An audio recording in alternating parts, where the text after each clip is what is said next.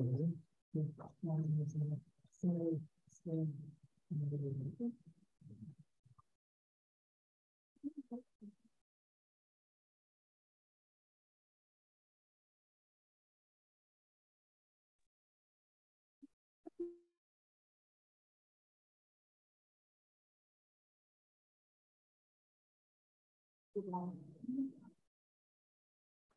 Bismillahirrahmanirrahim. Alhamdulillahi Rabbil Alameen. Wassalatu wassalamu ala Sayyidina Muhammadin wa ala alihi wa ashabihi wa man tabi'ahum bi ihsanin ila yawmiddin. Dear Professor SYAFAATUN ALMIRZANAH, Faculty of Usuluddin and Islamic Thought, State Islamic University, Sunan Kalijaga, Yogyakarta, Indonesia. Our professors and doctors, our lecturers and student, postgraduate student, our participant here in Istac-Iium in Malaysia and other parts of the world, we welcome you once again to our 20th Istac Professorial, World Professorial Lecture with our Professor Dr. SYAFAATUN, inshallah. Brothers and sisters, dear professors and doctors, all the participants in the Zoom, in the YouTube, and here in Istac, in Ibn Khaldun conference room, this is our 20th Istac World Professorial Lecture. Alhamdulillah, in 1 year, and so we managed to have 19 World Professorial Lectures of Istac, starting from the first World Professorial Lecture presented by Emeritus Professor Tansri Zulkifli Abdul Razak, the rector of IIUM, on the new model of the university the world is looking for in a very complex world, and followed by lectures or professorial lectures presented by great scholars from IIUM, Malaysia, and overseas, and also presented by ambassadors, experts in the United Nations, prime ministers, and one of the lecture was presented by the Prime Minister of Japan, Shinzo Abe, here in IIUM, in Istac, and many others. Alhamdulillah, today we invited our scholar, Professor SYAFAATUN, to present one of the Istac professorial lectures in one of the most important and pressing topics, especially in our present time, in Malaysia here, in Indonesia, and elsewhere in the world. This question of the importance of spirituality and ethicality for interreligious and civilizational dialogue, the way forward in a complex world, is very timely, brothers and sisters. It is really great honor for us to have Professor SYAFAATUN as one of the speakers in this platform of Istac World Professorial Lecture. And many of us know the scholarship of Professor Dr. SYAFAATUN ALMIRZANAH, as our moderator, Dr. NURUL Norman, will introduce her to you shortly, inshallah. It is indeed a great time and a great session today, having our professor and also the topic. I would like to thank once again all the participants who are here in Istac and also in the Zoom and in the YouTube, and those who are with us here now and those who will be joining us, inshallah. Without any delay, I would like to call upon Dr. NURUL Norman, our moderator today, who is a lecturer in the International Institute of Islamic Thought and Civilization, IIUM, here. Dr. NURUL, please go ahead. Thank you, Professor Aziz. Bismillah ar-Rahman ar-Rahim. Our respected Dean, Professor Dr. Abdul Aziz Bilgood, Honorable Professor Dr. SYAFAATUN ALMIRZANAH from Faculty of Usuluddin and Islamic Thought, State Islamic University, Sunan Kalijaga, Yogyakarta, Indonesia, IIUM UMC members, deans and directors, academic and administrators, distinguished professors, doctors, scholars, researchers, IIUM Istac students, and others from all parts of the world. Assalamu alaikum wa rahmatullahi wa barakatuh, and welcome to the 20th Istac World Professorial Lecture today. We are delighted to have you all here again, whether physically or virtually, gracing our 20th session for today, and we want to thank you for your constant support since day one. And we're honored to have a special guest from the Republic of Indonesia, Indonesia Raya. Thank you very much, Professor Dr. SYAFAATUN ALMIRZANAH, for accepting our invitation. Ladies and gentlemen, an increasingly popular issue today is dialogue among the followers of different religions.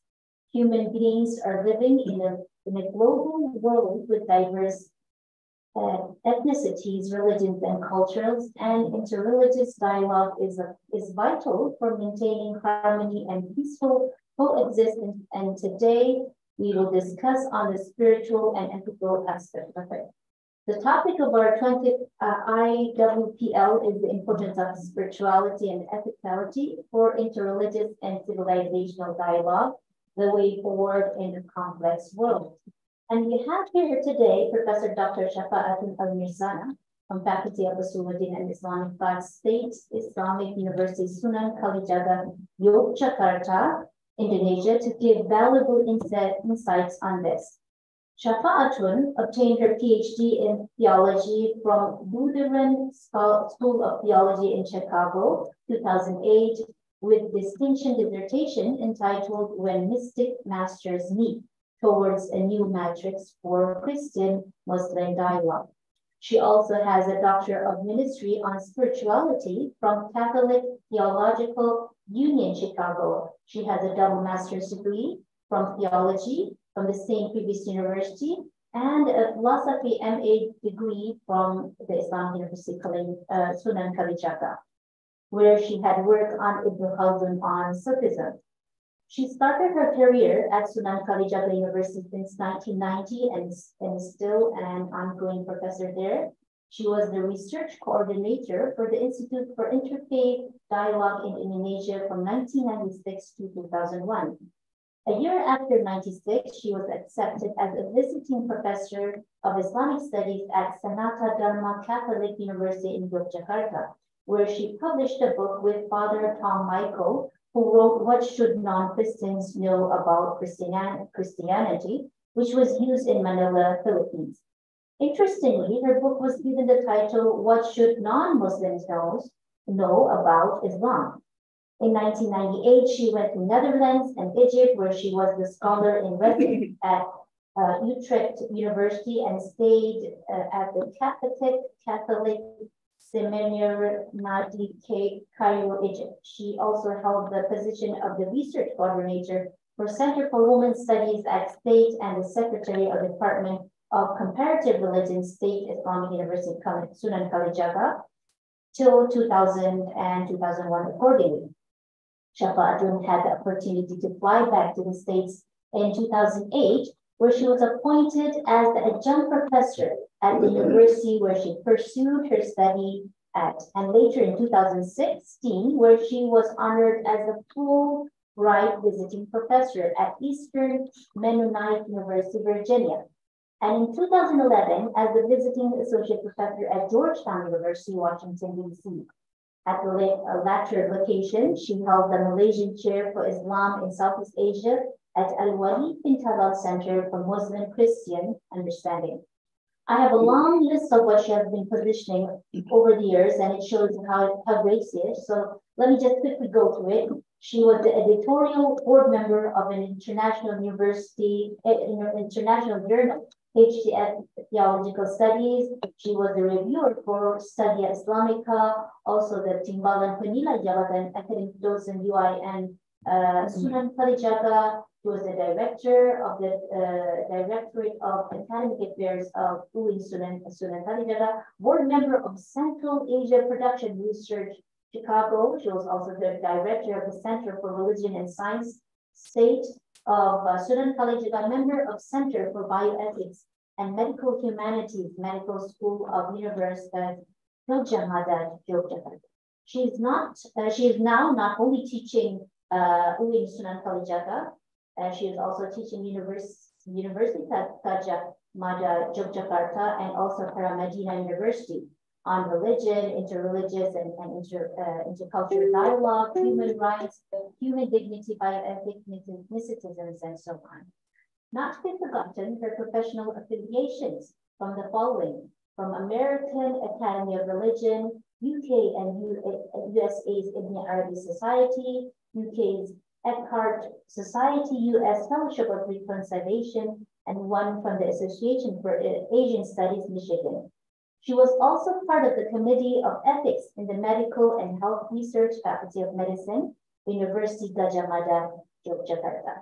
She was in many awards, fellowship and awards, including the Ambassador for Peace by Universal Peace Federation, Washington, D.C., and translation grants from McGill University.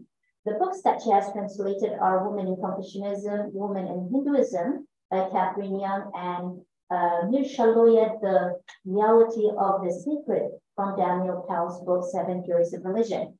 Her writings, mashallah, are unbelievable. Near to 20 books on religion, hermeneutics, religious moderation, terrorism, women and peace, and near to 15 journal articles on ethics, bioethics, Ibn Khaldun, Christian Islam, pluralism, and etc. Articles and books where many of them are on interfaith areas and non-ending op-eds in newspapers.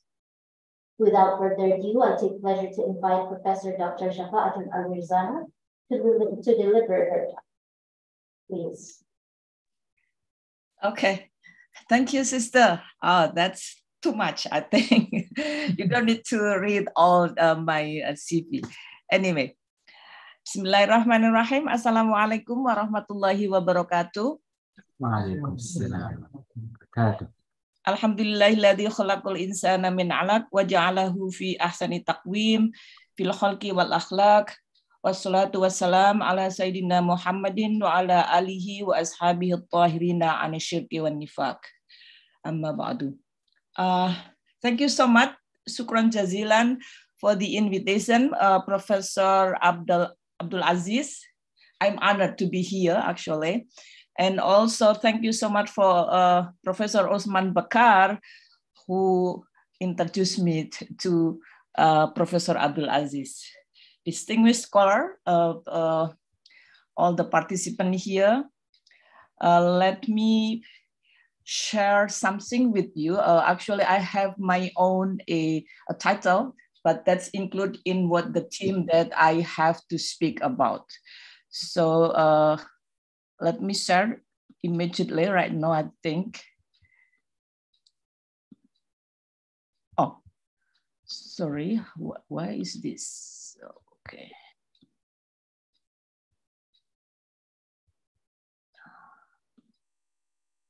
I need to close this first.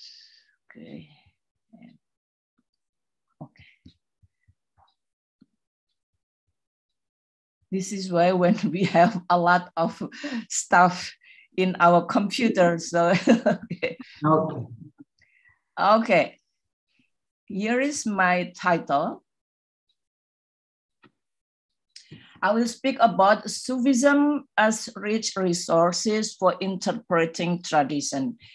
And I think as you asked me to speak about, I will talk also how this Sufism, I mean here a mystical hermeneutic, has the relevance for the contemporary discourse on peaceful coexistence.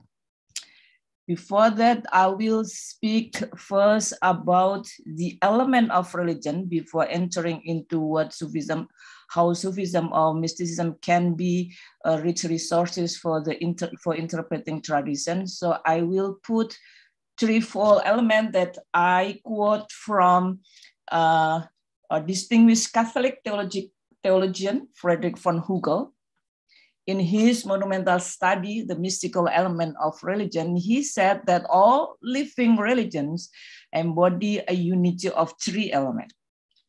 The first one is the historical institutional. This one addressed to mind and memory, and this is what the most of us often equate with religion. So we have a building, like we have a church, mosque, synagogue, and people that we can see, and also creed that we profess, etc. This actually is only one element of religion that is belong to a historical institutional. And then the second one is the intellectual or the analytic speculative, which is associated with reason. And this element of religion is operative when we try to make sense or talk about our faith. This is the second element. And the third element that we are going to talk about in this conference is the experiential or the mystical.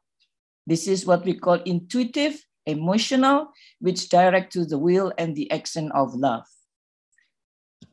Almost in the same manner, here's one of the scholar from a Jewish tradition, a scholar of Jewish mysticism, Gershom Scholem.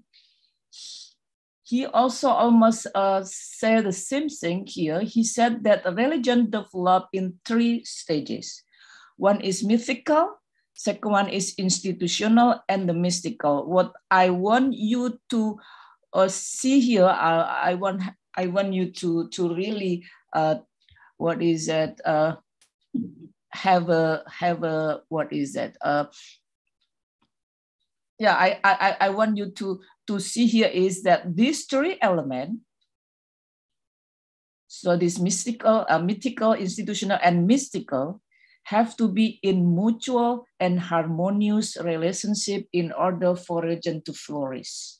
So if our religion needs to flourish, we have to be to make these three elements of religion in harmonious relationship and in mutual relationship.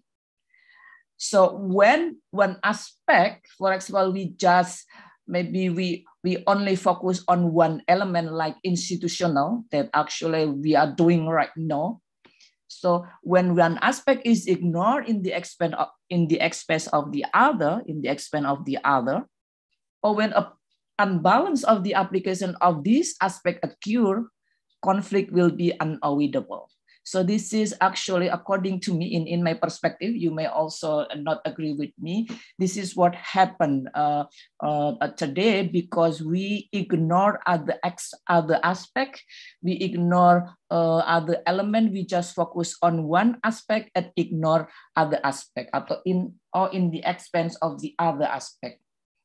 Maybe we just focus on institutional that we mentioned before, historical institutional. So we have big mosque, big church, big synagogue, and huge people that follow our religion, something like that. But we ignore the intellectual and experiential or mystical element.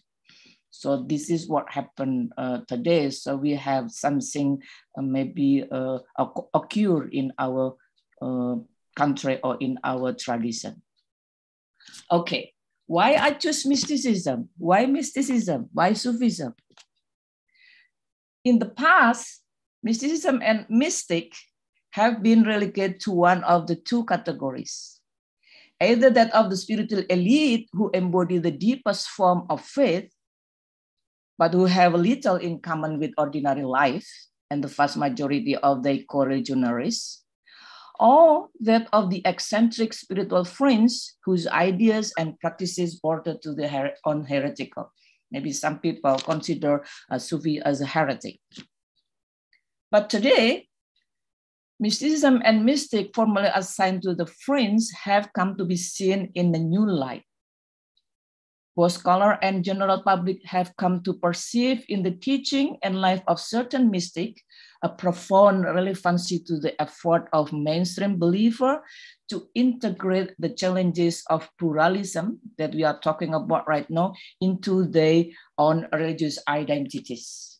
So for example, David Tracy, this is a professor in my university in Chicago, sees in the mystic tradition a means for analogically participating in pluralistic dialogue on religion. The same also Hans Kuhn, who come to Indonesia very often.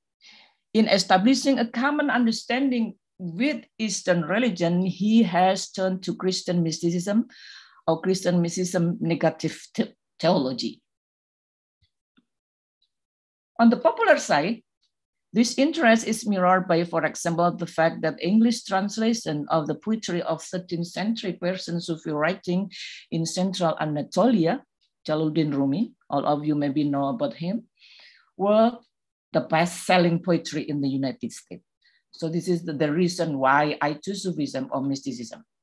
But besides that also, religion will be an empty shell without Sufism. So I quote from Anne Lewin Barstow. She said, taking away a living spirituality at its core, religion will be inevitably reduced to an empty shell. So today, religion must incorporate mysticism or die, because it will be barren, it will reduce to an empty shell. Especially in the case of Islam that we are talking about here, it is this aspect of traditional Islam, that is Sufism, buttressed by spiritual values that constitute the most important and effective bulwark against all forms of extremism, masquerading as Islam. This is why I choose Sufism. And besides that also, I consider here, when we talk about the image of God, instead of perceiving God as distant, that we usually do, distant, dominating, and powerful ruler, whose command must be obeyed, the Sufi maintain that mercy, love, the gentleness are the overriding reality of existence. So for Sufi, God is not primarily a stern and forbidding father, but a warm and loving mother. This is, I quote from Sachiko Murata. So again, why mysticism? Sufi or mystic is someone who is ideally able to go beyond the phenomenal world on her or his journey to God into the deeper and enormous experience of unity. So they can move from a specific way of life into a more holistic one. The perspective, this is why I use it, the perspective and principle born from a spiritual insight of mystic masters are not only compelling and illuminating, but also they are timeless. And if we use slang language, for example, or today's language, or young people language, mystic is someone who has an opportunity or has an access to download more meaning. This is why I say it is a resources for interpreting tradition. Using the interpretation, but using interpretation adapted by those mystic, those the most step in spiritual and mystical tradition of Islam and other religion, that is Sufism or mysticism, I don't mean it to deny the importance of the other exegetical genre, like linguistic, legal, philosophical, or theological, because each has a place in the overall metric of interpretation and application. But we are today, I think, as Dr. Abdul Aziz mentioned, maybe we are today more urgently in need of a return to the spiritual source of Islam or other religion than ever before. Thus, special attention should be paid to mystical, spiritual, and metaphysical dimension of revelation, and to those authorities within the tradition who probe and disclose the depth of meaning within the scripture.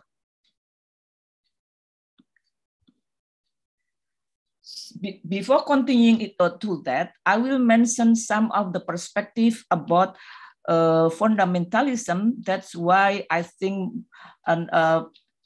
later on I will use this concept, this mysticism concept can be one way to reduce or to at least eliminate this fundamentalist perspective.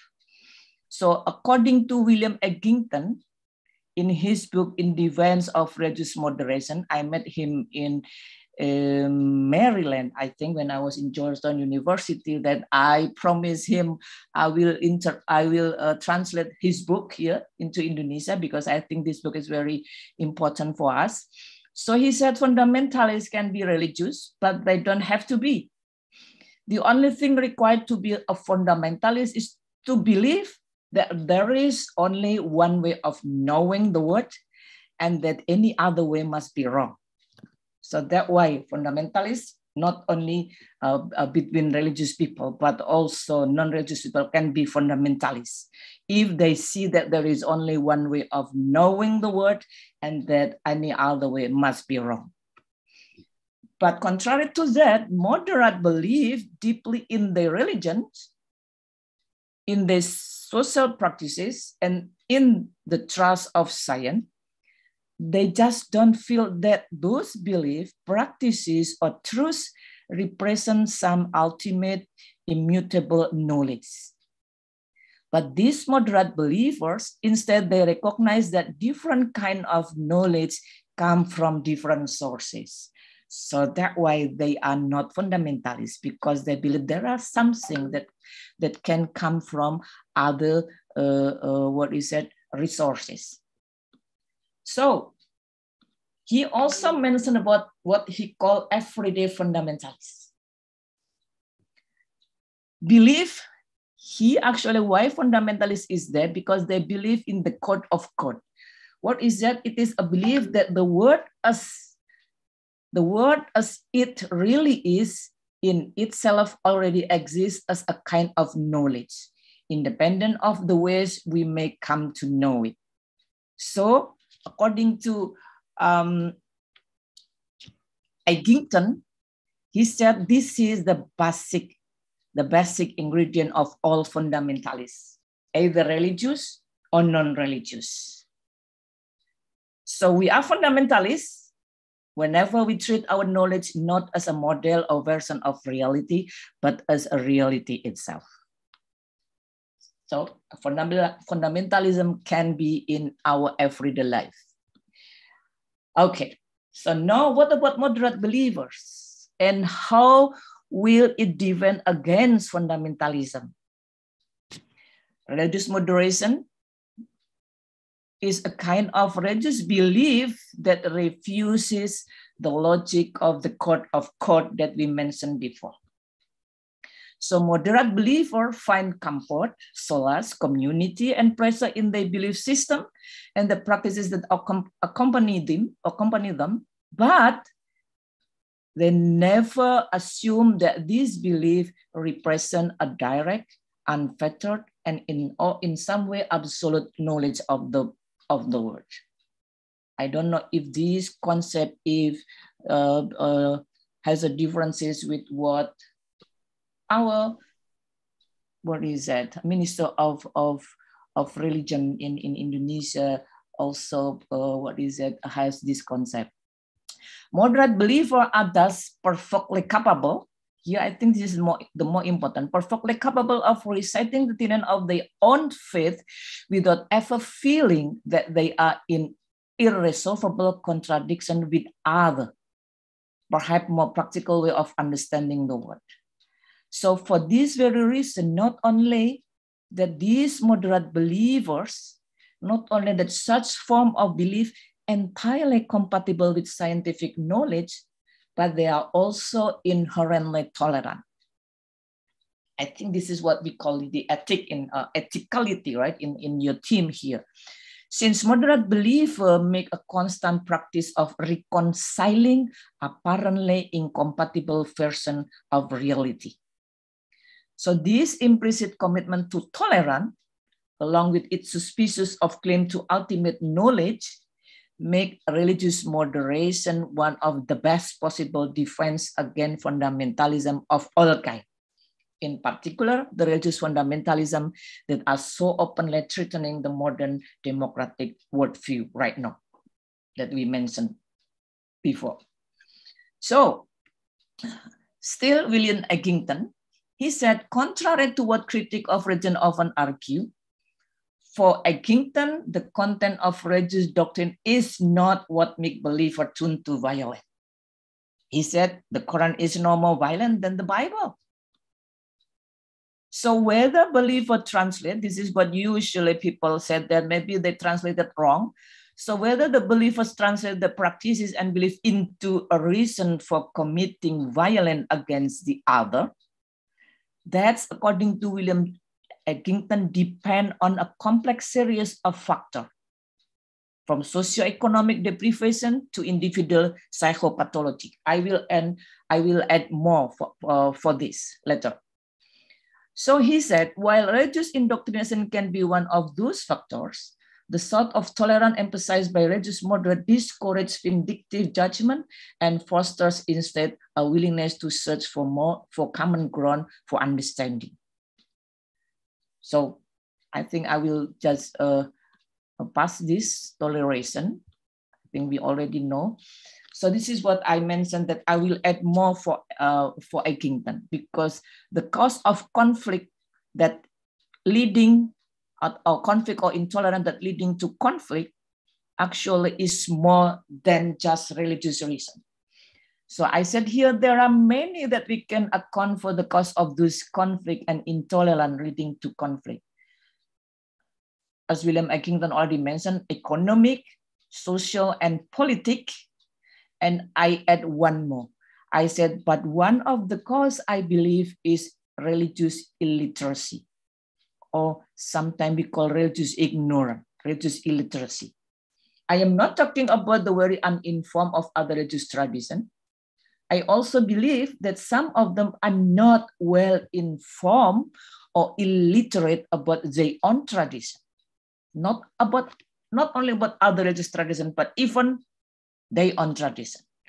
So chair of Department of Religion at Boston University, Stephen Portero, for example, he mentioned in his article, the title is Worshipping in Ignorance. I'm wondering that we are also worshiping in ignorance.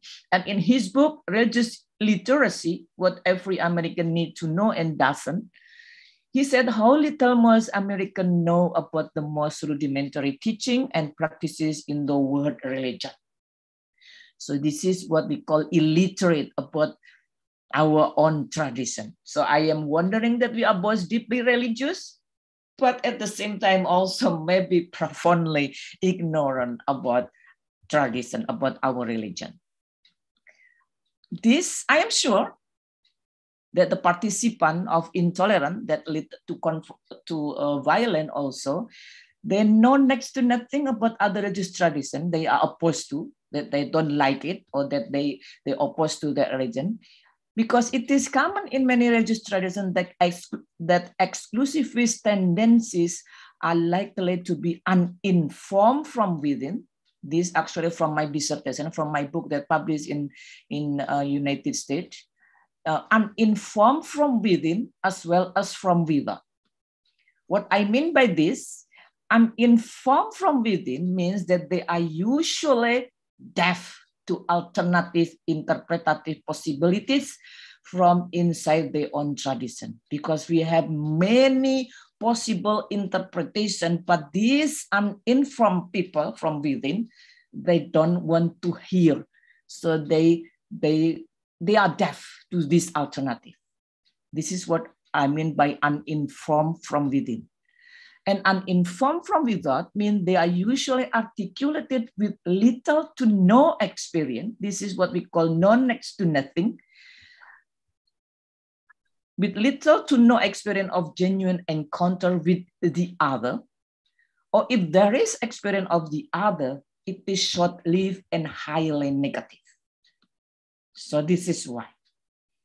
I wrote the book, maybe because this is in Indonesia, so you cannot, I don't know if you can read it. The title is When Mecca Became Las Vegas. Ketika Mekah menjadi Las Vegas. In this book, I deal with the tendencies toward a literal and formalist understanding of religion in Indonesia in relation to the rise of intolerance among some religious people. Psychologically speaking, human beings tend to organize their environment in a very simple cognitive structure. It seems that human beings need a cognitive closure, that is an exact answer to certain problem and opposed to confusion and ambiguity. So this one, the cognitive closure and opposed to confusion and ambiguity, this is the characteristic of much of the fundamentalists that we mentioned already. Besides that, Jungian personality theory mentioned two basic types of human being. This is what I talk in my book, concretist and intuitive. That is abstract or intuitive, and concrete or objective. Objective or certainly seeking. The intuitive person, usually people with social sciences and art background, tend to be more creative in solving problems. They are more creative, they explore feeling and instinct, and has new ideas that are more imaginative, problem-oriented, and subjective. This is the intuitive person. Contrary to that, on the other hand, the concretists prefer to concrete way of perceiving the world, perhaps simple and possibly simplistic and strongly solution-oriented. For the intuitive, they are problem-oriented, but for the concretists, they are solution-oriented. So consequently, many people find it is difficult to face change in their life. For concretists, they are relatively less equipped to solve an abundance of choices. Even, for example, like maybe a lot of choices is frightening. For concretists, too many choices can be overwhelming and even frightening. For concretists, it is for this reason that religious fundamentalism, or in this case, concretists, for example, is very attractive to the concretists. A lot of fundamentalists coming from this kind of concretist community, concretist people, concretist type of people. They are engaged in monodimensional or literalist reading of scripture, which contrasts to those intuitive groups who have been trained to approach the text in multidimensional approaches. So this is a big difference. One fundamentalist prefer monodimension or literalist, the other one intuitive, they approach the text in multidimensional approaches. For fundamentalists, why they prefer concretists? Because for fundamentalists, uncertainty is very unsatisfying. Fundamentalists, in this case also concretists, tend to seek an ideological or religious system that satisfies with no ambiguities, no equivocation, no reservation, and no criticism. And why it is what is that lead to violent radicalism? Everything considered to be in opposition to what they said or to the concrete belief can provoke aggression. So unlike postmodern thought, for example, that does not believe in certainty, individual with fundamentalist mentality, in this case, concretist mentality, will have an overwhelming desire for certainty, and at the same time will actively look for the power to enforce that certainty to others. This is why this formalistic understanding of fundamentalist mentality can lead to violent radicalism, because they look for the power to enforce that certainty to others. No, I will come again to mysticism, and I will, offer the perspective how to deal with this. So there is what we call fourfold typology of medieval exegesis. This is why I said mysticism or Sufism is a resources for interpreting tradition. I quote from Michael Fishman in his book, Garment of Torah. He said in his essay, The Teacher and the Hermeneutical Task, a reinterpretation of medieval exegesis, Michael Fishman, this is the the man, makes reference to the fourfold typology of medieval scriptural interpretation common to both Jewish and Christian tradition. After this, I will mention in Islamic tradition also that almost similar to this tradition. What is the fourfold typology? This is what he called in Jewish exegesis. This typology took the form of the acronym Pardesh. P as Peshat, it means literal meaning. And then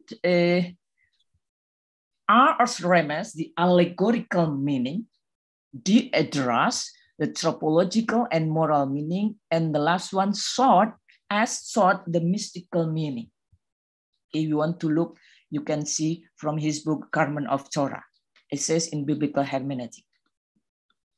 So according to him, the tradition of rabbinic mystical exegesis known as Sod, this is mystical tradition, mystical hermeneutic, turn on the principle that the word of secret scripture speak to the reader without ceasing. I think this is interesting. I think this is why this tradition can have rich resources and can also help us to solve the problem on this discourse, how to be in peaceful existence here.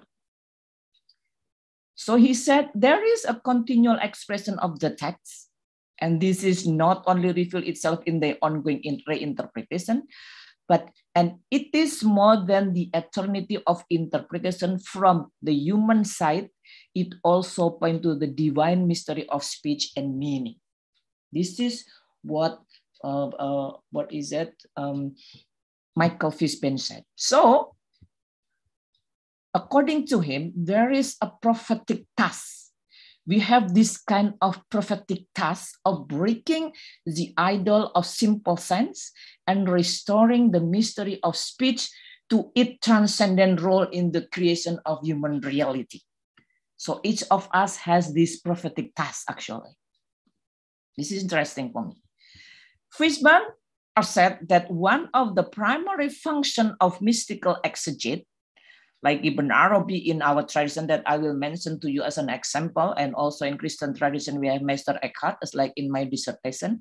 This is what he said, that this is the primary function of mystical exegete is to continue this prophetic mission, because we have this prophetic task, prophetic mission. It is in the service of Sod, that is mystical exegesis, that mystical exegete mediate the multitude of interpretation as they resist the dogmatization of meaning and the eclipse of the divine light of speech. They don't want dogmatization of meaning. It should be a multitude of interpretation. So breaking the idol of simple sense. This is the prophetic mission, according to Fishbein. So, as mystical exegetes, mystics seek to transcend the idolatries of language and condemn hermeneutical arrogance in all its form. This, what he said as prophetic mission. I think I agree with this. So now I give an example in Islamic tradition, Ibn Arabi. According to him, according to Ibn Arabi, he is my master, each word of the Quran, not to mention its verses and chapters, according to him, each word of the Quran has an unlimited meaning, and all of which are intended by God. So, according to him, correct recitation of the Quran allows the reader to access new meaning at every reading. So we have to have a new meaning every time we read the Quran. Because he said, when meaning repeats itself for someone reciting the Quran, when the meaning is repeating, he said, he has not recited it as it should be recited. And the worst is, according to him, this is proof of his ignorance. So we don't want to be called ignorant, right? So we need to have a new meaning at every reading. This is Ibn Arabi. So according to him, The Quran has no single message, but rather a variety of messages. Each one goes to the competent and situation of each reader. That's depend on who is the reader.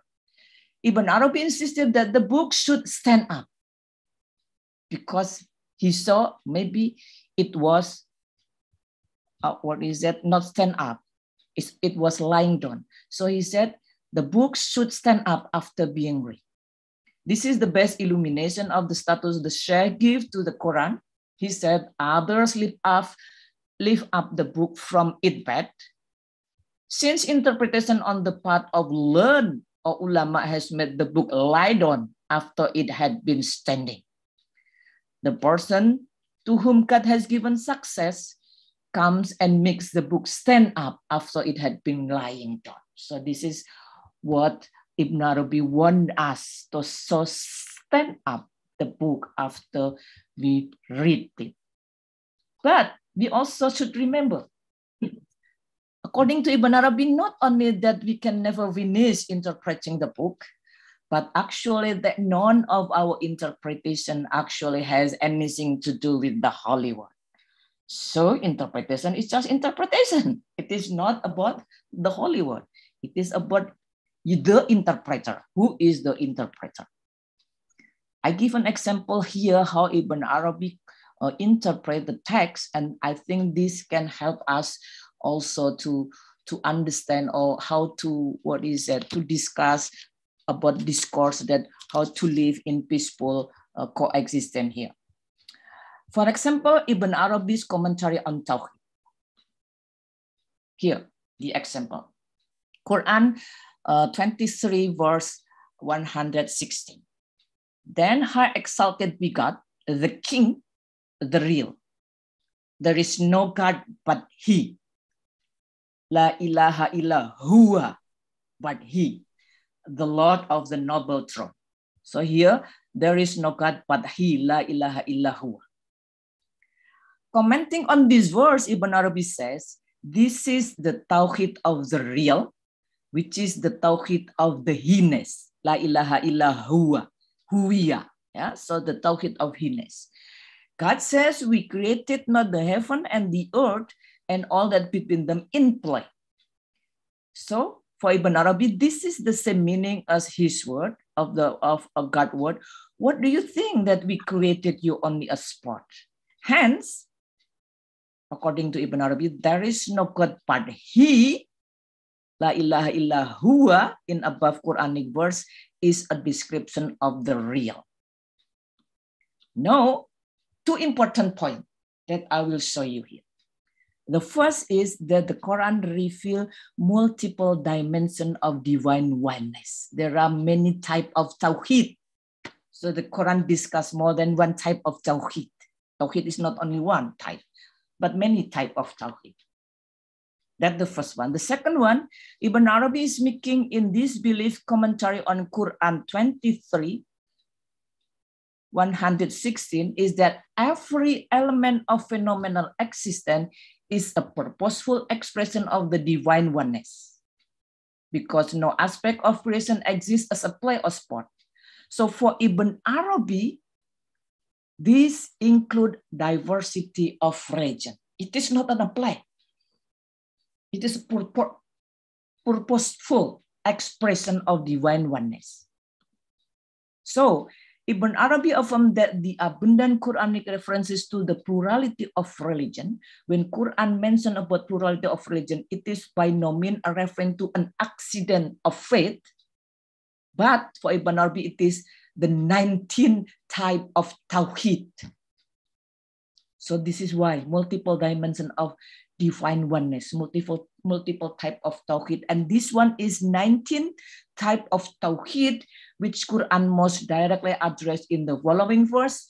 We never sent to the messenger before you, Muhammad, except that we revealed to him saying, there is no God but I. La ilaha illa ana, so worship me. The one is la ilaha illa huwa, the other one is la ilaha illa ana. So for Ibn Arabi, the succession of prophet and the messenger culminating in the messengership of Muhammad, which characterize the all Orthodox Islamic perspective on the history of revelation, is one in which an underlying unity of encounter with one and the only is historically expressed in the multiplicity of form. So, in his Futuhat al-Makkiyah, he said the path of Allah is all-inclusive path upon which all things work, and it takes them to Allah. All bring you to Allah. I think Eckhart, I will just miss this for Eckhart interpretation. I will continue on Ibn Arabi. For example, this is also another example. When he interpret about the verse Noah, Ibn Arabi make distinction between the form and the essence, of revealed religion. So Ibn Arabi's interpretation of the scriptural story of Noah is clearly rooted in this distinction. There is a distinction between form and essence of revealed religion. In the Fusus, Bezel of Wisdom, Ibn Arabi said that the people of Noah actually not entirely mystical. For Ibn Arabi, the idol that were worshipped by the people of Noah were in fact the diversity of names understood by Ibn Arabi as the divine name through which human beings become aware of the self-disclosure of God. So the people of Noah committed the sin of idolatry, according to Ibn Arabi, not because they recognize the divine in plurality form, not because they're shirk or something like that, plurality of form, but because of their ignorance that these forms are not deities in themselves, but rather concrete form of the one God's self-manifestation. This is idolatry. So their sin therefore was in their worship of these forms as independent entities apart from God. This is idolatry. Maybe we do the same because we are created, all believers are created their own God actually. This is my other book, when the believers create their own God. Ketika umat beriman mencipta Tuhan, but it is again in Indonesian language. Okay. So, according to Ibn Arabi, what is idol? According to Ibn Arabi, the idols are nothing other than God's self-manifestation.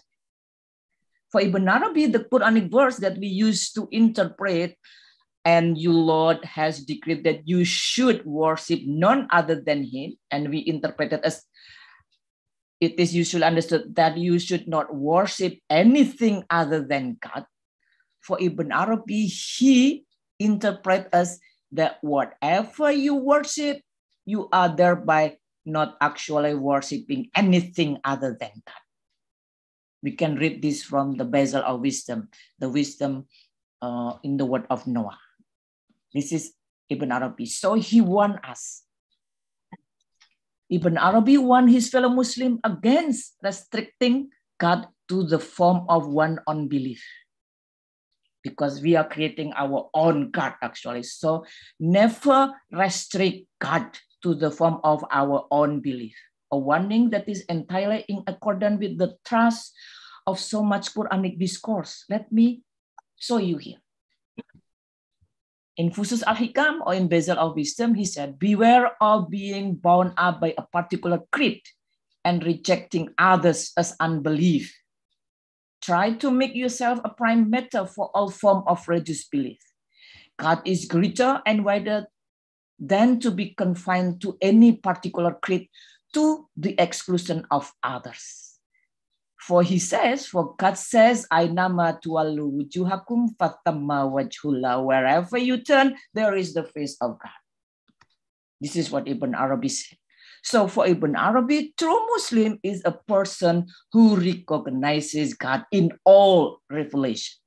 All revelation. So turn your attention to what we have mentioned and put into practice.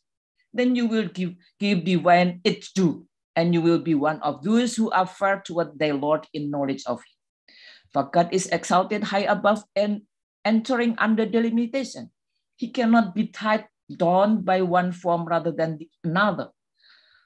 From here, you will come to know the all-inclusiveness of felicity for God creatures and the all-embracingness of the mercy which covers everything. This is Ibn Arabi word. So, this is another example.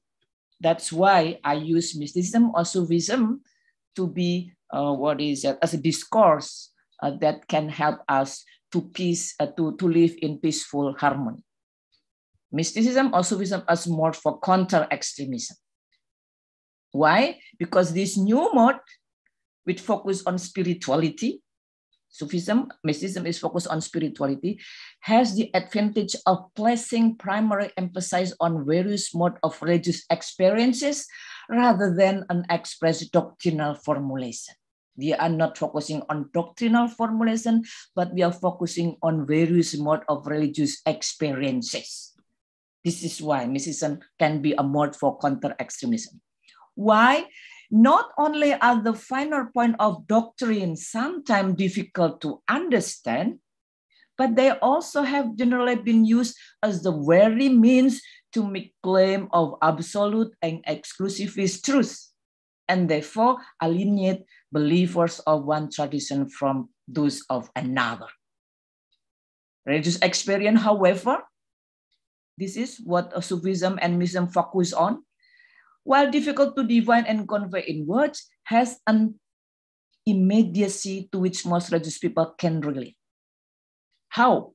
When two people engage each other in a discussion of each one's spiritual experience, they must together create a common discourse by which the experience of one is interpretable to the other. So when these two accept the challenge of comparing their spiritual experiences, they are not necessarily bound by specific of doctrinal formulation and system, which by nature distinguish and differentiate what is orthodox from what is not orthodox, what is heterodox. Yeah? But they are together creating a common discourse based on the implicit assumption that at least to some degree, they common humanity. This is what I think you mentioned about ethicality, not only spirituality, but ethicality. Here, their common humanity will reveal commonalities of spiritual experience. The point here is not to argue what Rudolf Otto, for example, and others who follow him, that he is right or who follow him is right, that there is a common pre-linguistic experience of holy at all the core of religion. But here, it is to suggest that the process of comparing ideas about any aspect of human experience assumes a basis of commonality, however narrow, upon which the common discourse of analysis can be built.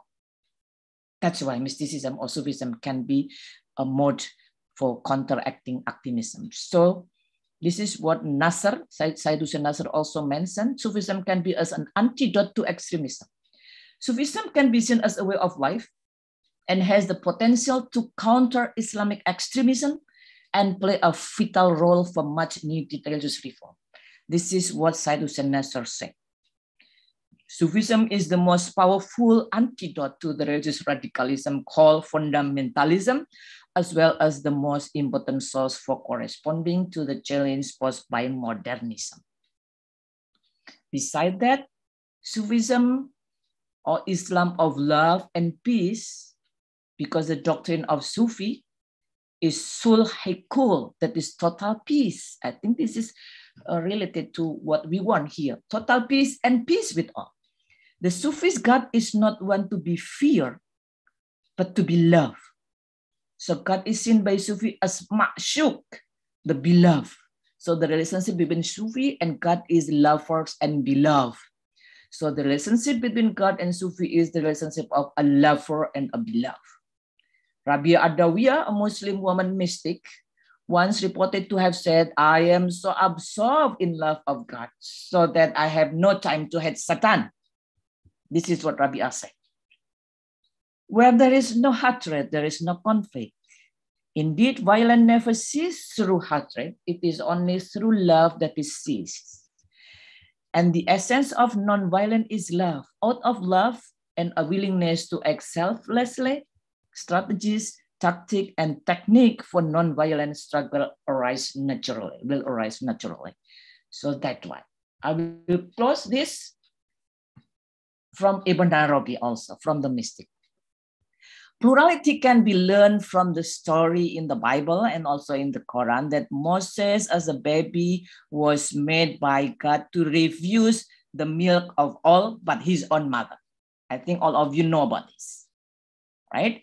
Moses only want the milk from his own mother. So here,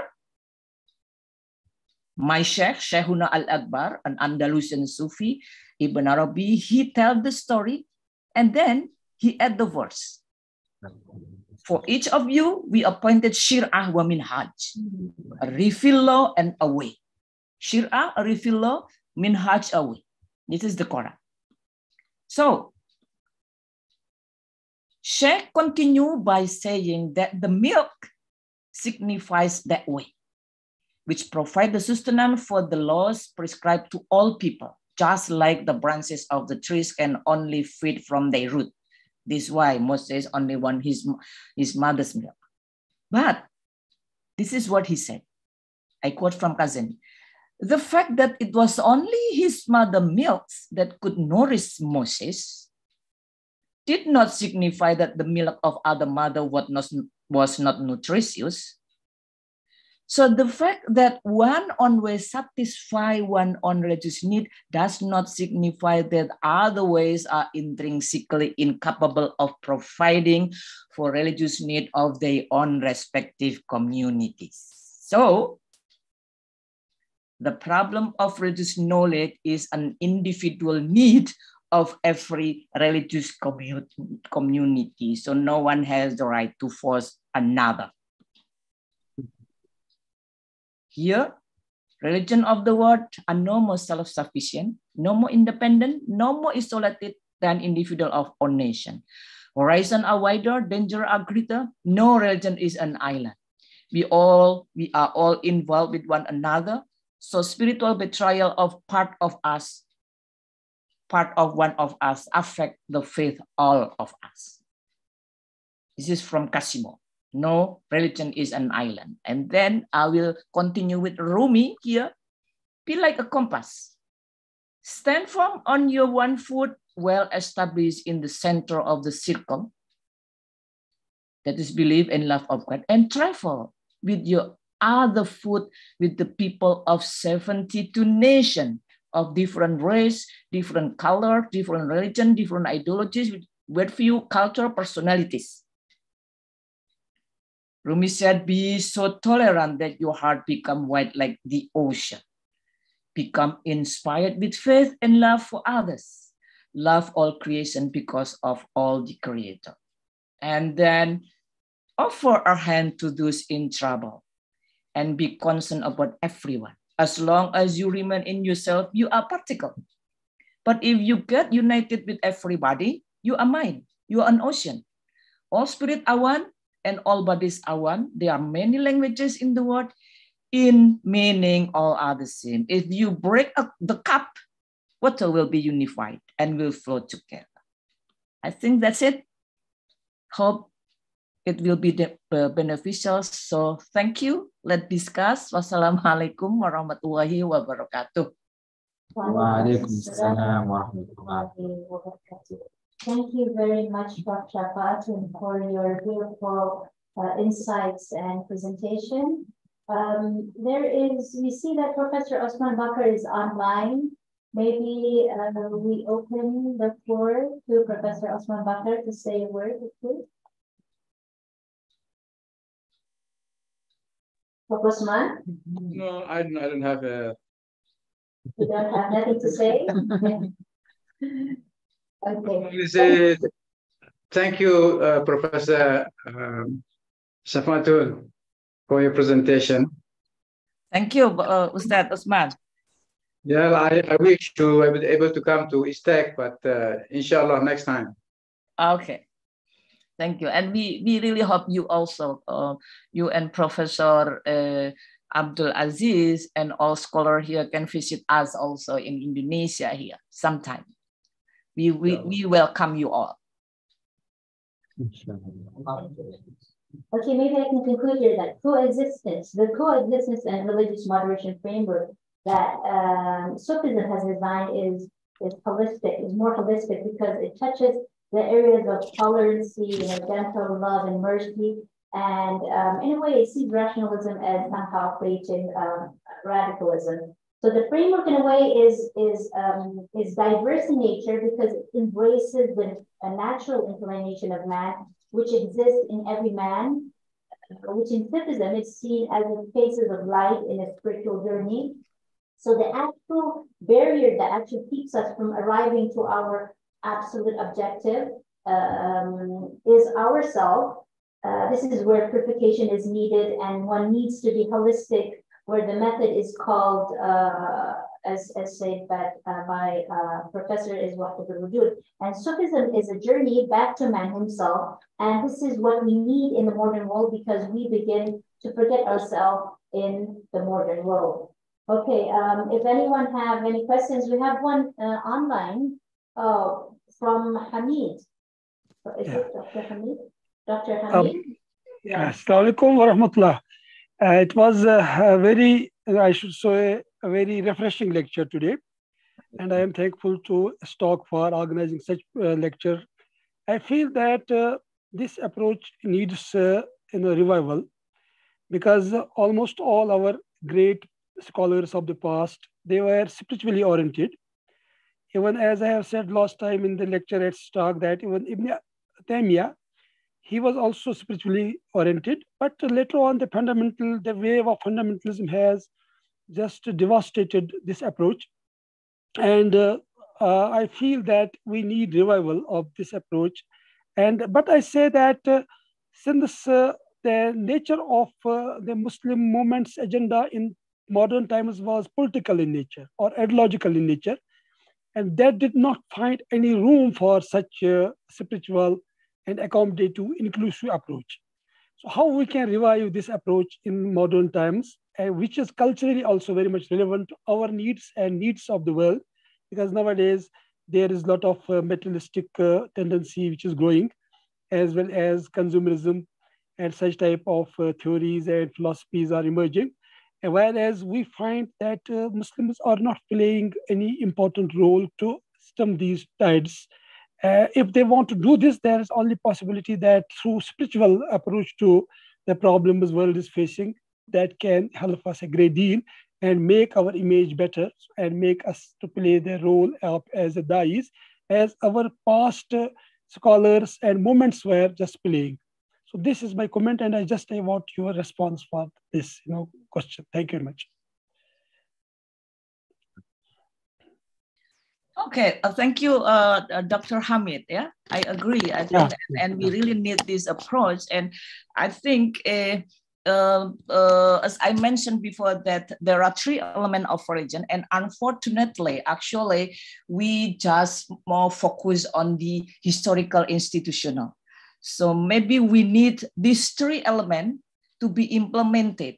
So we are not just focusing on just historical institutional, but also what about we also develop intellectual and speculative, and also a mystical or spiritual or mystical, element, so that we are not just a big in the community, or big or very good in the building, but also very good in our intellectual, but also in our spiritual. And this can also be done by, of course, this is education, right? So we need to well inform about our own tradition. Because as I mentioned before, that one of the cause of conflict is because we are not well informed about our own tradition. We are not well informed. Maybe we just new little or next to nothing.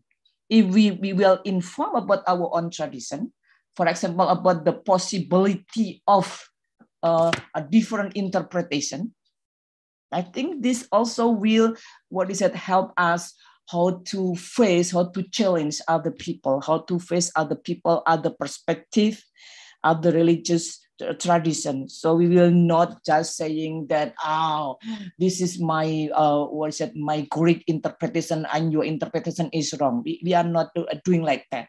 So we accept other possibilities, or maybe your interpretation is like this, but there is another interpretation.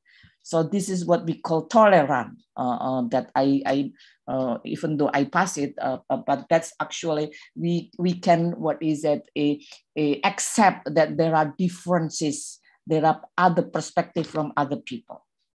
Thank you, Dr. Hamid. Yeah. Yes, yes. Assalamualaikum. Okay, so I think everybody who reads the Quran understands that intelligence has been sent to all nations from time to Adam. So if you look at the historical origin of all valid religions, all came from God, all are the right message. But yet the reality is, it happens in history, there are degradations in understanding, vision, and thoughts. And this is what we are taught. Actually, from if your mindset is the built-in evolution, you think about this idea of people who speak stones and all that, and then as they get more advanced, they believe in monotheism. But if you go to the basic in religion, everything starts from monotheism. It's only because of liberation that began to worship and they find other things, right? Okay, so in that sense, we accept that all valid religions are authentic in origin, but yet they are degradations. And that to me is a they are degradations. So despite being tolerant, we must also understand the fact that there are things that need to be purified. So between that, the idea of being tolerant to other religions, but yet understanding they are mistakes. They are mistakes. You can't say about it. People of kufr and all that, and people who are led astray. This is the fact. It's not just about being tolerant, but this is the fact. So I think we negotiate that. Be tolerant and yet tell people what should be the right fact, not the whatever you understand that you believe actually is because of ignorance or because of degradation of God. That is the purpose. Okay, please accept my apology. Could you please, mention a little bit about the question, because you know you are not in front of the computer, so it is not really clear what you are talking about because you are in the group. So it is difficult for us who are in the computer, I mean by Zoom, can understand what you are saying. So if I'm not mistaken, you talk about the authenticity, and even though there are that all religions are authentic, but we need to purify it, or what is it? Okay, this idea of intolerance is the acceptance that there are different views of approaching and understanding the reality of God. Yeah. Yes. Okay, in Islam itself, you read the Quran. Every religion in fact comes from God. Islam itself means peace, only peace. The word Islam is Arabic, but if you achieve peace by your practice, you are a Muslim. But in that sense, we can be tolerant to any religion, in fact. But the fact is, there have been degradations. Degradations in, okay, let's say, okay, I'm not against Christianity here, but we believe in the prophethood of Prophet Isa alayhi salam, but we never raise him up to divinity. No, we never accept him God. In fact, if you understand the unity religion, they don't believe in such a thing. They don't believe the Holy Ghost. And that is such a creed in Christianity itself. So it's being tolerant means that you should also accept that whatever all the faith has gone astray, you must also accept it. Or there must be some way of being nice to people in the world. But yet you must, if you're able to tell the truth, you must be able to speak to a truth. Because you can have a truth that is like what person can go here and there only to accommodate privilege. You must You must have an ultimate faith. And within that faith, it's like you're saying that, being in the middle of the compass, you are in the middle of the compass, okay, you can set your foot here in 72 different directions. Yeah, but you know, that doesn't mean that be tolerant means that you must accept everything. There must be somewhere in the middle between being tolerant and yet sticking to a faith and yet addressing all the different thoughts. How do you go about this? That is my question. Okay.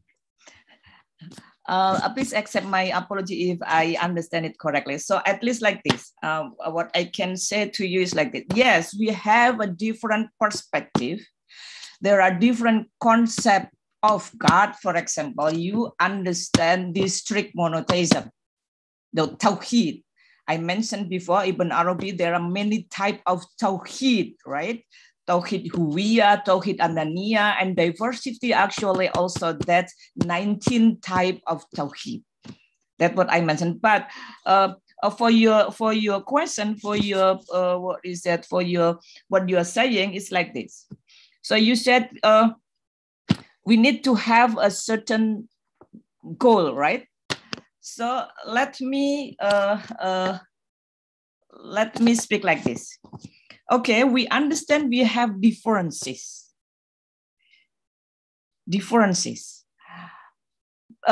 But the most important here is that I mentioned to you what we mean by toleration. We don't need to force them. Remember, the Quran said, Ud'u ila sabili rabbika bil hikmah. When we say Ud'u, what it means by Ud'u? Ud'u, call to the way of God. Call, the people will follow if they want it. But if they don't want it, why should you force them? So Ud'u means just call, but never force, right? So that's so when we are talking about mission, da'wah, for example, so Ud'u actually is just calling. Calling. If they want it, it's okay. If they don't want, it's okay. God himself said, Antu'minu, okay, Antakfuru, go ahead.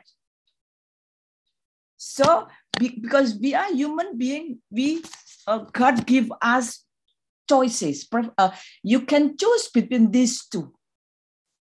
But coming back to this about the differences, I think, okay, we just understand, okay, we are different, but we still can live together peacefully. I can mention to you, because we are talking about mystical way, yeah, for a mystical way to live peacefully.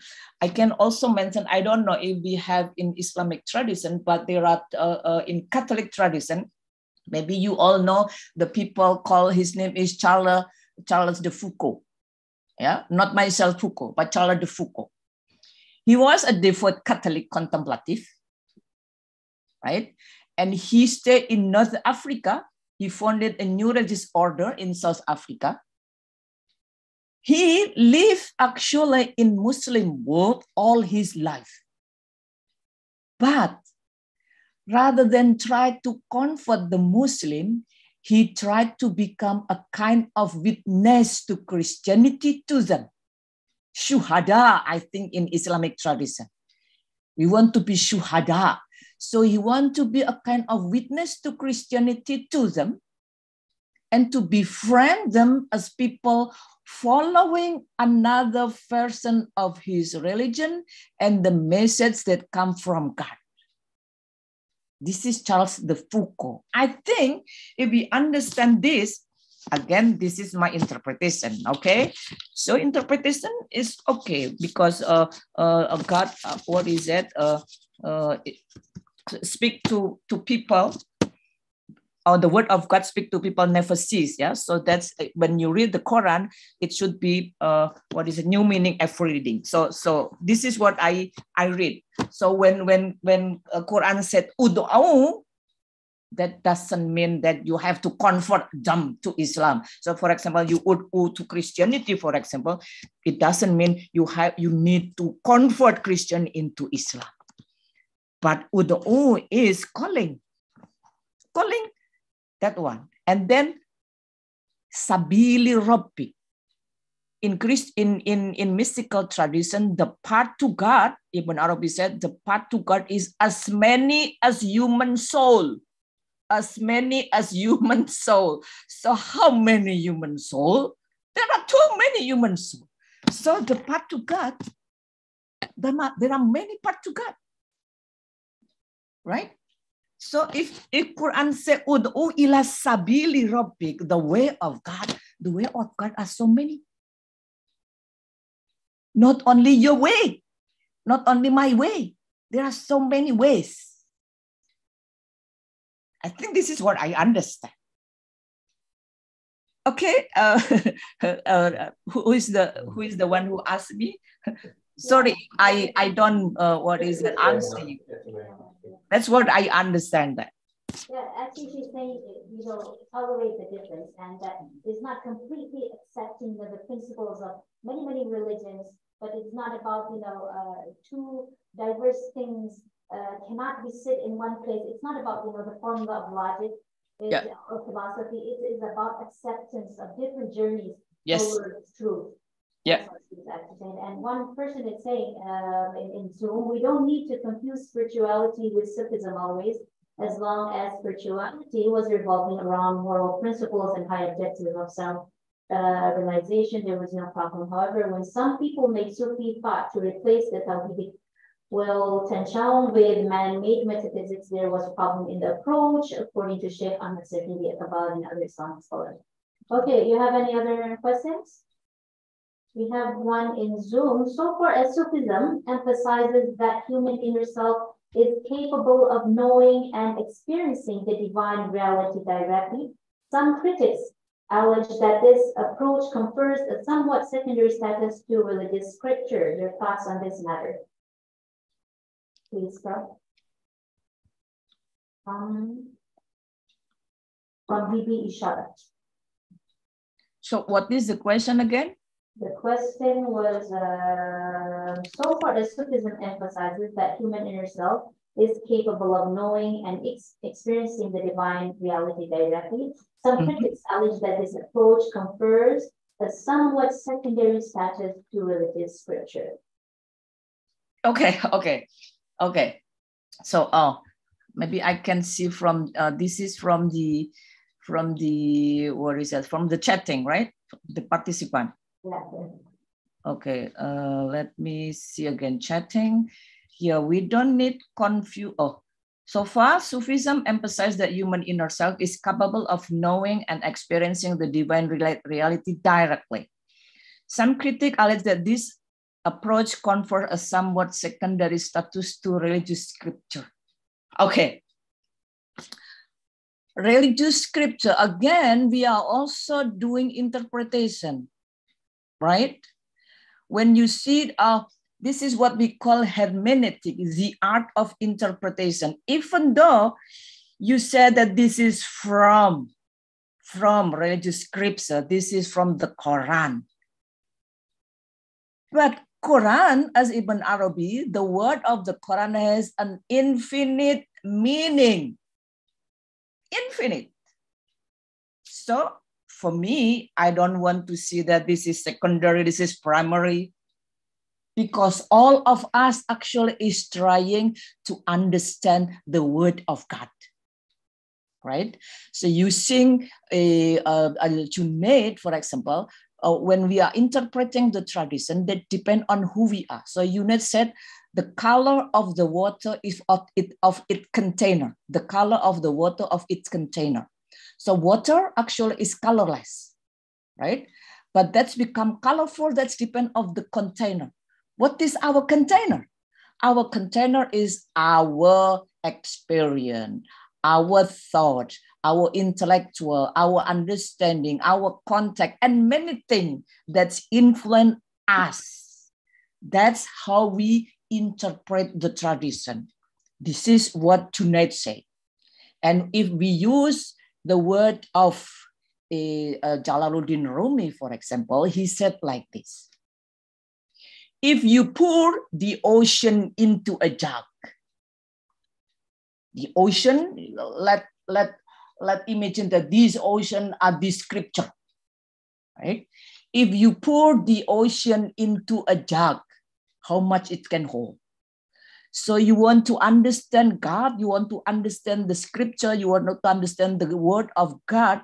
That means you want to put this word of God into your, into your jug, into your perspective. So what you get, you only have one jug. So that only your perspective. That's why, so this is what Rumi said: if you pour the ocean into a jug, how much it can hold? We only have one jug.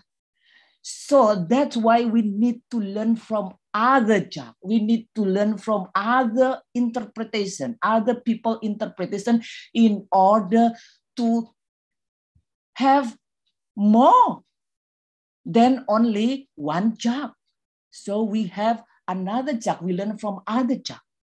I think this is what I try to do. Okay? That's what I can say about what you said. That's my perspective. Bibi Esrat, yeah? Bibi Esrat, okay. Thank you, Bibi. Okay, we have one more question here. Yeah.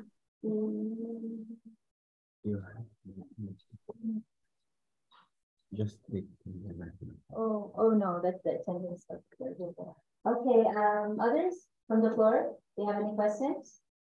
More discussions, comments? Prof. Aziz, do you have something to say? Yeah, okay. Assalamu alaikum wa rahmatullah.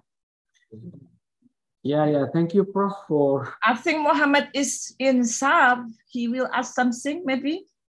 I saw he would like to say something. Muhammad Insaf, you want to say something? Yes, assalamu alaikum. Can you unmute your mic, please? Okay. It's still mute. Can you unmute, please? Okay. Okay. Assalamu alaikum. Yes, I want to ask, Prof. Mentioned that God, way of God, maybe so many ways. Yes. Then what does it mean by Siratul Mustaqim and who is speaking? I could not listen. I could not hear. You close your mic there and just speak openly. Okay. The system is clear. Okay, go ahead, Mohammed Insaf. Yeah. Okay, thank you. Prof, just you mentioned that way of God maybe so many ways. So what does mean by Sirat al-Mustaqim? And Prophet Sallallahu Alaihi Wasallam said when he mentioned 73 groups, Ma ana alayhi wa ashabi. Could you please explain this? What is the second one? Sorry? Ma ana alayhi wa ashabi. Alayhi wa ashabihi. Oh, you mean the first word is that I about the Prophet Muhammad? Yes. Okay. Oh, this is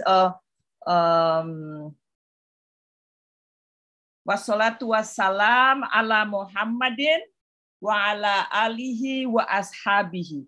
Salat wassalam. Oh, I don't realize that there will be a problem for that. Okay. Okay. Anyway, I hope that there is a salat wassalam to all these for the Prophet Muhammad and his family and his ashabi, sahabat. So a sahaba, that's depend on we understand and how we understand sahaba, right? So maybe for what is it, Shi'i, they will not consider someone a Sahaba, but for Sunni, there are Sahaba. So, but I don't want to deal about that. Yeah, so that's depends. So it's okay. You can understand Sahaba only for this one and Sahaba for that one. And I'm Sunni. So you understand that, right, Muhammad Insaf? And then the first one, Siratal Mustaqim. Yeah, Siratal Mustaqim. What is Siratal Mustaqim? That also depend on how you understand that. Again, this is about the art of interpretation. The art of hermeneutic. This how you do hermeneutic. What it means sirat. Not only Siratal Mustaqim. Even when you mention about Islam, yeah. Let me show you, let me share with you, for example, about the meaning of Islam. Yeah, I think, I don't know when Ustad Bakar was there in London, for example, I think. So I mentioned about what it's mean by Muslim. Yeah. So I will show you what it's meant by Muslim. Even Islam, there are many kind of interpretation about Islam. So I can show you here, for example, one. Yeah. Let me show you here one.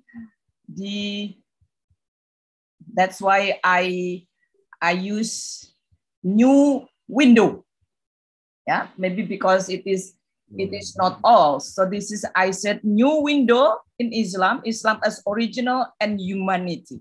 Even Islam, let alone talk about Siratal Mustaqim, even Islam, I said here, I just want to show you here the Muslim within. We are talking the innate Muslim in every human being. So Siratal Mustaqim might be also different interpretation, like what we call by Muslim, M capital M or non-capital M. So the Quran says in the verse 7, Alastu bi rabbikum. This is what I call the day of Allahs. And then every human being is born Muslim. So what Muslim said, and also the Quran, another Quran, Makana Ibrahimu Yahudian wala Nasronian walakin Hanifan Muslima, Muslim again. So what it means by Muslim then? Right? So that also Muslim has different meaning here. So what is, or who is Muslim? What is Islam? If we would like to interpret Inna Dina Indallahil Islam, the religion before Allah is Islam. What is Islam? Is Islam the religion that we have here, the organized religion, or submission to his will? But if we say that Islam is the religion that we have now as an organized religion, so why there is a verses Makana Ibrahimu Yahudian wala Nasronian walakin Hanifan Muslima. So something like that, right? And if you use also and you open another Quran, there are many verses that mention about Islam, not as organized religion. But here, Islam in the era of Noah, for example, Ya wa umirtu an akuna minal muslimin. Muslim. Right? Minal muslimin. In the era of Abraham, di sini Hanifan Muslimah, Hanifah. Di sini here Ghairu baitim minal muslimin. So I think this kind of stuff. So that why I said that depend on how you interpret it. So that's what we call the art of interpretation. How you interpret that. And I propose mystical hermeneutic, mystical interpretation, because with this interpretation, there are many possibilities that you will get new meaning at every reading, and this will help us how to live in peaceful existence. So we are not imposing your interpretation to others, because that actually is interpretation. That's actually, this is not what God said. This is what you said. You interpret what God said.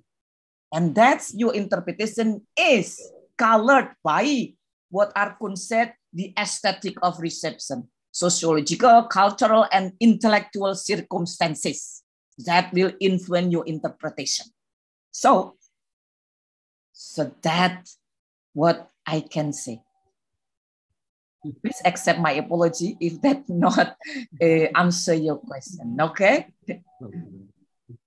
Okay, maybe I can conclude before I hand the session to Prof. Aziz. So religions, including... Sorry, Muhammad Insaf. Okay. Okay, maybe I can conclude before I give the session to Prof. Aziz. So religions, including Islam, are interpreted or expressed in a different way, and Sufism has expressed it in an artistic way. That's how, we paint a picture, and it is not verbally said, but beautifully sensed through the feeling and the heart. So it does not actually negate other methods of expressing love to God or to truth. And method is different from objective, and Sufism is about method, moving towards peaceful existence. And I found one saying from Rumi, it is very beautiful, saying that all religions, all this singing is one song. The differences are just illusion and vanity. The sun's light looks a little different on this wall than it does on that wall, and a lot difference on this other, but it's still one light. Okay. If remember again, I think one more. There is an interesting story when we are talking about Rumi, when he mentioned about the story of Moses and Shepherd, right? So how that's actually also how that illuminate the differences. So the Moses actually is exoteric tradition, and the Shepherd actually is from esoteric tradition, right?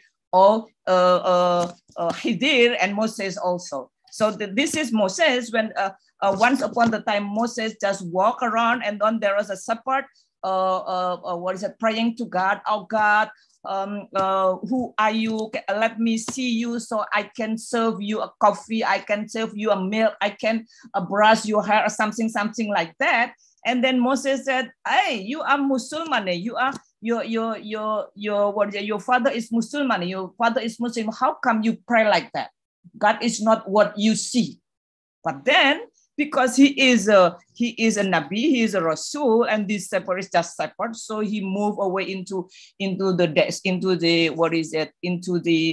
a certain place. And then the story, according to Rumi, there is a sound that usually interpreted as the sound from God, and one to Moses, and said to Moses, Moses, your duty is to make people close to me, come to me, not to move away from me. What you just did actually is moving that shepherd away from me. And God said, whatever they say, however they pray, whatever they used to pray, it is okay for me. I can understand all. The most important thing is the burning heart to me. I think that's the most important thing, burning heart. So that spirituality, that's the story from Rumi. I think that's also will make this more valuable. Thank you. Thank you very much, Dr. SYAFAATUN. I think that you had actually break the dogmatism in many of our hearts here. And we thank you very much for the insight and presentation. I think I should hand the session to Prof. Aziz. Maybe you have something to say. Yeah. Thank you, Dr. Ayn. First of all, let's thank our Professor SYAFAATUN for her informative and a kind of enlightening lecture, though maybe we disagree with some of the ideas that have been mentioned in the lecture. But I think in the overall perspective of Islam, of exchange of ideas and tolerance and trying to interpret the text of the Quran, I think we can tolerate each other and exchange ideas. I believe and trust that what has been mentioned, this mystical hermeneutics or Sufi hermeneutics, it's not actually new in the West. That's the trend in the last 50 to 60 years, leaning more towards the mystical and the Sufi approaches to reinterpreting the text, the Quran, the history. And I think the masters of these things in our history are like Ibn al-Arabi or Sahrawardi or Rumi or this. But this is just one stream of the Islamic thought and civilization. What is crucial and important is the Sharia, is the Mizan.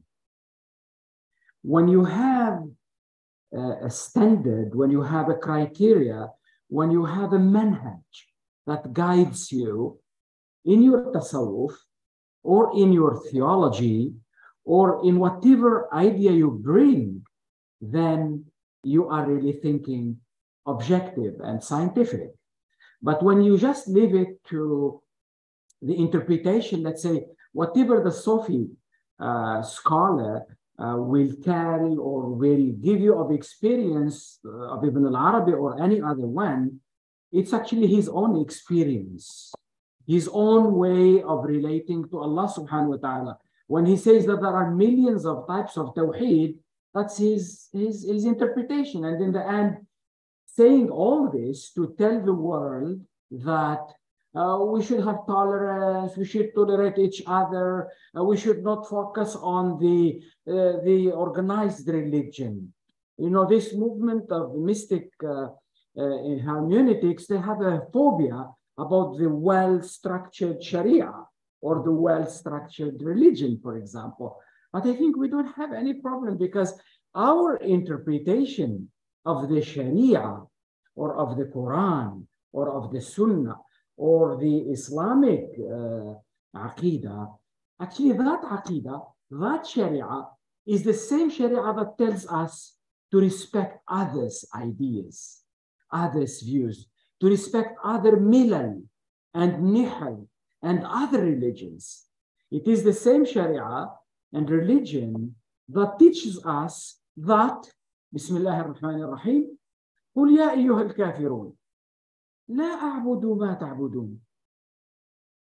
Acknowledge that kafirun exist and they have their own religion and they have their own way of thinking and they have their own, and God himself brought all their discourse in the Quran. وَلَا أَعْبُدُ مَا تَعْبُدُونَ وَلَا أَنْتُمْ عَابِدٌ. Is there any tolerance more than this with the unbeliever or with the atheist or with the other person?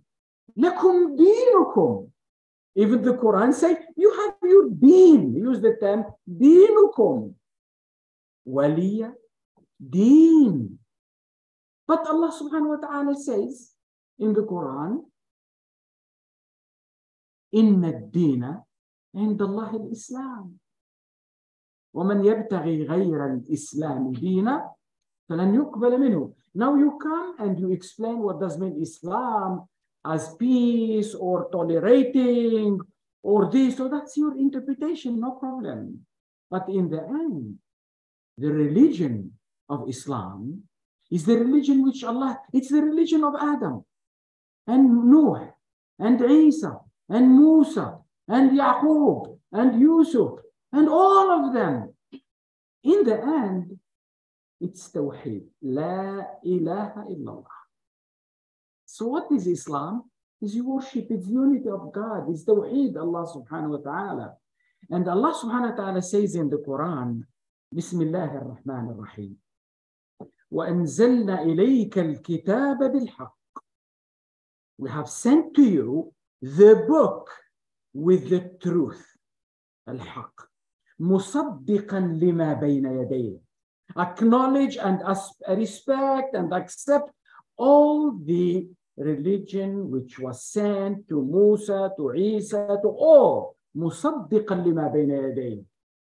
But this is the only place in the Quran where this word was used by Allah subhanahu wa ta'ala, says musaddiqan lima bayna yadayh wa muhaiminan alayhi.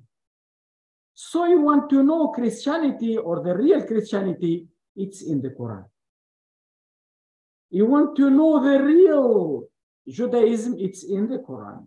You want to know the real religion that has been sent to Nuh or shits of Abraham or all this, it's all in the Mizan. It's all in the Sharia. It's all here. And that's the Sharia which tells all Muslims in the world that no compulsion in religion. La ikraha fi din. There is no enforcement of anyone to accept the religion of Islam. It's the religion of aql. It's the religion of freedom. It's the religion of accountability. It's the religion of respect, of tolerance, of love, of compassion, of unity, of rahmatan lil alamin. And more, and adl, and all justice, and all equality. That's Islam. But when the practices of Muslims does not match this, or does not reflect the tolerance of Islam, or the freedom of Islam, that doesn't mean that Islam is not right. So Islam is that your religion which is meant to unify. And the same ayah says, وَمُهَيْمِنٍ عَلَيْهِ فَاحْكُمْ بَيْنَهُمْ بِمَا أَنزَلَ اللَّهِ. Judge among them with due respect, and respecting them with what Allah subhanahu wa ta'ala, وَلَا تَتَّبِعْ أَهْوَاءَهُم. That's the big problem of what we are facing today. It's all about hawa. It's all about desires and grips. Whether you are a Sufi or a faqih or a mufassir or a muhaddith or whatever, it's all about following the Sharia of Allah subhanahu wa ta'ala. Because if we just leave it to our own interpretation, our own understanding, there is no mizan, there is no guide, there is no criteria. And that's why we are ending with postmodernism. No God, no truth, no absolute, no, in the pretext of freedom of expression, freedom of religion, freedom of all these things. Why I'm saying this, while you are interpreting and discussing and enriching the discourse and encouraging aql and encouraging understanding, we have always to have a standard, or what the Quran says, the mizan. If you want to be mutasawwif or Sufi, it's great, go ahead, but you do the tasawwuf which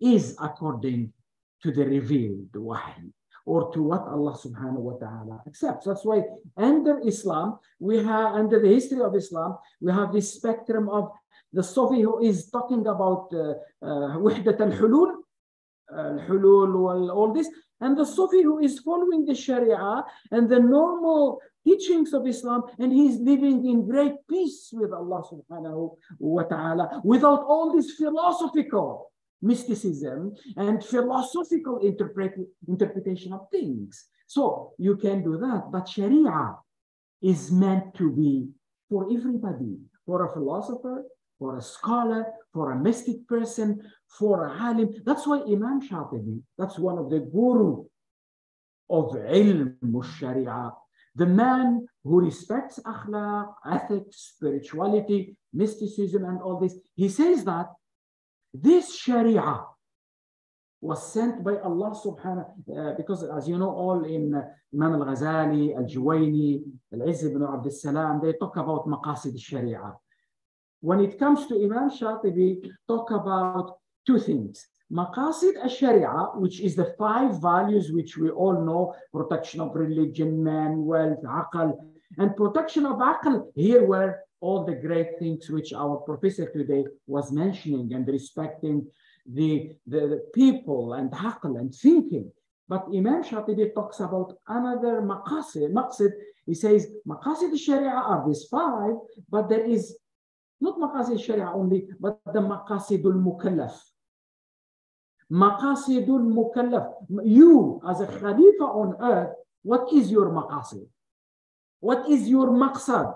And if we don't understand this, that's why we see all these streams of ideas and views that sometimes go against the core of the Sharia itself. Imam Shatibi says, maqsad al-mukallaf is to free man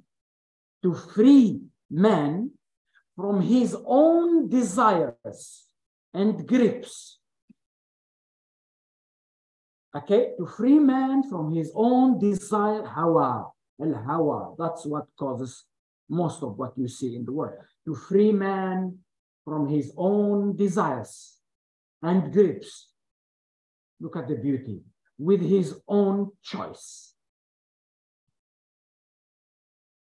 As he is created by God as a servant without his choice. When Allah created you as abd and created this as plant and this animal, you don't have a choice. But when it comes to your action, to your fi'l, to your amal, your choice, your freedom is number 1 in Sharia.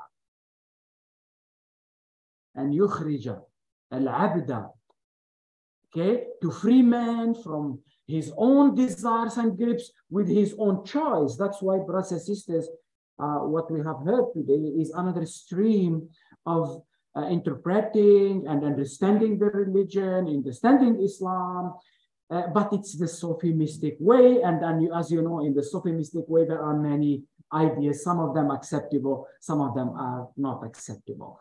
To me, what is much more important is the mizan of Sharia that guides the Sufi, guides the faqih, guides the usuli, guides the muhaddith, and guides all these people. That's where we need to understand the real deep worldview of Islam, which is actually for all these great values which we have heard today from our professor and from other professors. But once you lose the mizan of Sharia, you are already in another spectrum. You are already in another level of discussion. You have the freedom to do that. But what is important is whether what we are doing is in accordance with the criteria or the mizan or the manhaj of Allah subhanahu wa ta'ala, which is musaddiqan lima bayna yaday, acknowledges the other religions and other things which come before, but muhaiminan means dominating by manhaj on these things. So, brothers and sisters, this is really another great lecture, which I am sure those who are in the YouTube, Zoom, or here, and those who will hear it later on, raised a lot of important questions. It might not give you direct answers, but the questions posed here are very crucial for us to develop, in my own humble understanding, what I call the vicegerent or the istikhlaf mysticism that is in accordance with the Sharia. Because to me, the Sharia is the standard. But I understand Sharia not from what the propaganda of the West wants me to understand from Sharia. I understand it from the core and the real sources and from the Quran and the Sunnah of the Prophet Muhammad sallallahu alaihi wasallam. It is really great. In the end, we would like to thank our professor today for all these very important ideas, and I am sure we will invite her once more, many more times, to go more in depth and in discussions in these ideas, and from there we delve into the real balanced worldview of Islam, where we really understand Islam in its beauty and Islam in its balance, Islam in its moderation and wasatiyah, Islam in its adl and justice, Islam in its way of life that respects all.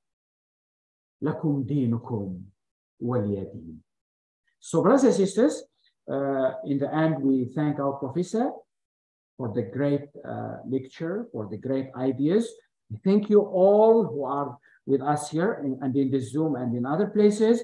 And I think before we end our session today and our ISTAC World Professorial Lecture number 20, I would like to ask our brother Azrul to show the certificate of appreciation to our professor, which is in the screen there. And we will make it in the engraved certificate, and we will send it to our professor, or we deliver it to her when we invite her to be with us here physically here in ISTAC. In the end also, I would like maybe, if there is no any other thing, I would like to ask, to call upon Dr. Nick to give the last dua to bless our session of ibadah today, session of ilm today, session of learning to know more Allah subhanahu wa ta'ala. Go ahead. Assalamualaikum warahmatullahi wabarakatuh. Thank you, our respected moderator, respected Dean of ISTAC, Professor Abdul Aziz Baruth, honorable speakers, brothers and sisters. Let us pray to Allah for grant us the blessing, rahmah in our life. Bismillahirrahmanirrahim. Alhamdulillahi Rabbil Alameen. Wassalatu wassalamu ala ashrafil anbiya'i wal mursalin wa ala alihi wa sahbihi ajma'in. Allahumma la ilma lana illa ma 'allamtana innaka antal alimul hakim. Allahumma inna nas'aluka ilman nafi'a wa nas'aluka rizqan tayyiba wa nas'aluka 'amalan mutaqabbala. Allahumma inna nas'aluka minal khairi kullihi ajilihi wa ajilihi ma 'alimna minhu wa ma lam na'lam. Wa na'udzu bika minasy syarri kullihi ajilihi wa ajilihi ma 'alimna minhu wa ma lam na'lam. Allahumma inna na'udzu bika min ilmin la yanfa' wa min qalbin la yakhsha' wa min nafsin la tashba' wa min da'watin la yustajabu laha.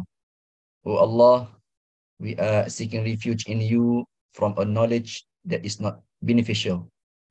We are seeking refuge from a heart that does not tremble, from a soul that is not satisfied, from a dua that is not answered. O Allah, inspire us with good ideas. Protect us from the evil of ourselves. Protect us from any calamities. And teach us from your infinite knowledge what we do not know. Glory be to you, O Allah. We have no knowledge except what you have taught us. You are truly the all-knowing, the all-wise. O Allah, at this moment, we beg you to keep showing us the path to a fruitful discussion and guide us in removing our shortcomings, which we beg you, O Allah, for your mercy and forgiveness. O Allah, we make you to make our requests as the best of our supplications. We beg you for the best success, for the best duty and the best rewards. Make us patient in our action. Make our skill heavy with rewards. Patient in our works. Dedicated in our jobs. Knowledgeable in our fields. Humble in our behavior. Strong in our faith. Compassionate to our subjects. And tolerance to our differences. ربنا افتح بيننا وبين قومنا بالحق وأنت خير الفاتحين. ربنا آتنا في الدنيا حسنة وفي الآخرة حسنة وقنا عذاب النار. اللهم اجعل جمعنا هذا جمعا مرحوما وتفرقنا من بعده تفرقا معصوما. وصلى الله على سيدنا محمد وعلى آله وصحبه وسلم. سبحان ربك رب العزة عما يصفون وسلام على المرسلين والحمد لله رب العالمين. Alhamdulillah Rabbil Alameen. With this, we thank you all. Wassalamu alaikum wa rahmatullahi ta'ala wa barakatuh. Okay. Wa alaikum For salam. those who are here, we have some refreshment here for our people. Wa alaikum Thank you, salam. Prof. Thank you, everyone on the Zoom and YouTube. Thank you for your patience and all the time you have given to us today. Thank you, Prof. SYAFAATUN. Inshallah, we Thank you. will keep in touch, inshallah. Thank you, Ustad. I Shukran, think I Ustad. agree that Shukran. we should disagree, right? Inshallah, inshallah. Okay. Thank you. Alhamdulillah. We will see you soon in Istac, inshallah. Inshallah. Ameen, inshallah. Shukran jazilan. Shukran, Ustad. Shukran. Akramakumullah. Okay. Assalamualaikum. Wa alaikum salam. Assalamualaikum for all. Stay safe and keep healthy. Inshallah.